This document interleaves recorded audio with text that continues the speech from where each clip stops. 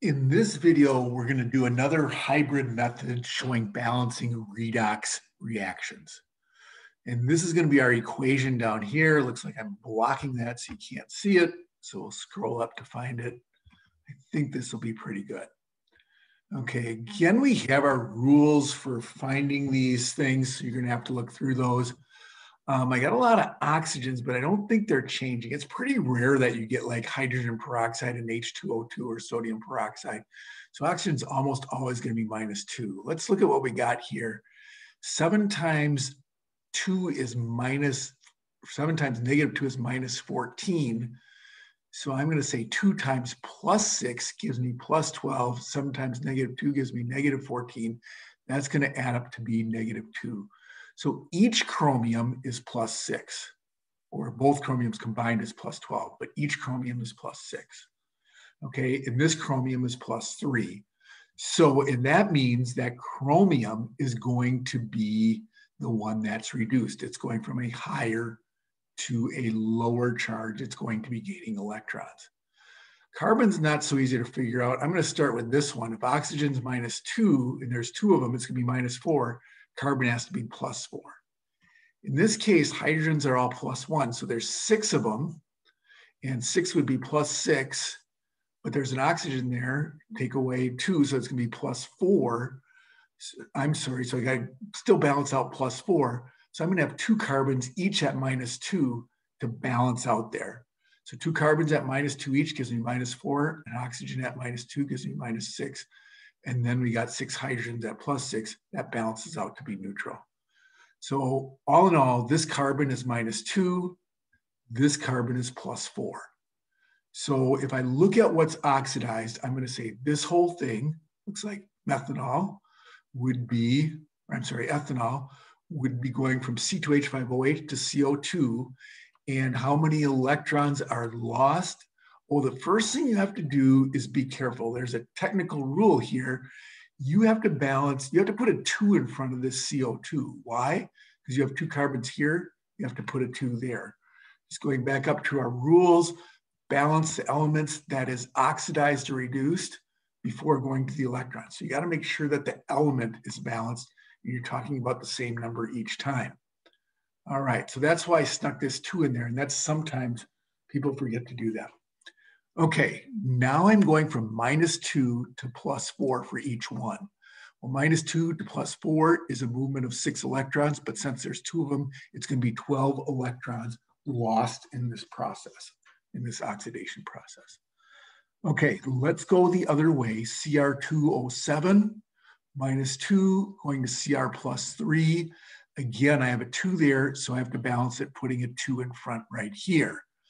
Now notice, you're going from +6 to +3, so that's a movement of 3 electrons, but times 2 would be 6 electrons. Well, it's a movement of 6 electrons. This one has 12 electrons, so I'm going to double this to make sure that the total number of electrons is 12 on each side. So that means I'm going to double everything in this equation, and this 1 becomes a 2. This thing 2 now becomes a 4, and that gives me 12 electrons. So essentially 2 times 2 is 4 chromiums at +6 are going to 4 chromiums at +3. That would be a movement of 12 electrons. The electrons given off have to equal the electrons gained to make this thing work. Okay, again, if I weren't doing it in both acidic and basic, I could go right up this equation and start putting these coefficients in. Notice I do a little bit of work. I got the 2 in front of the CO2, I got the 4 in front here, and I got a 2 in front here. Or as I dropped it down here, you can see that 2:1 to 4 ratio. So I got to carry those coefficients from my redox thing. Just a second, I'll be right back. Isaac's not here, and he'll be back probably in about a half hour. Okay. Okay, so yeah, thanks.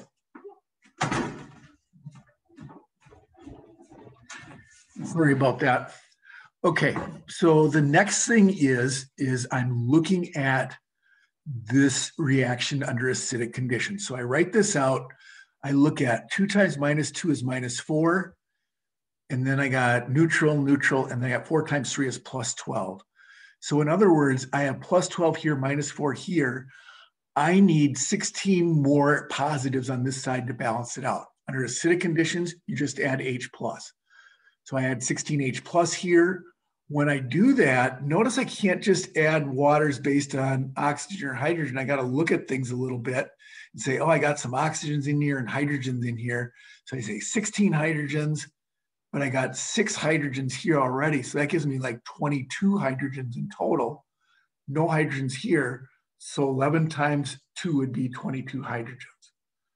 So that balances out. And by doing that, the oxygen should balance out on its own. Let's see if that works. 11 oxygens, 2 times 2 is 4 oxygens, which is 15 oxygens. 1 oxygen here, 2 times 7 is 14, 15 oxygens over here. So it looks like everything's balanced out, but recheck that to make sure. Okay, what if I were doing that under basic conditions? Again, I get through my half reactions. I know what numbers go in front of the coefficients. So I get the 2, 1, 2, 4 right there. And we said this had what? Plus 12 here, and this had minus 4 here. So there's a difference of 16.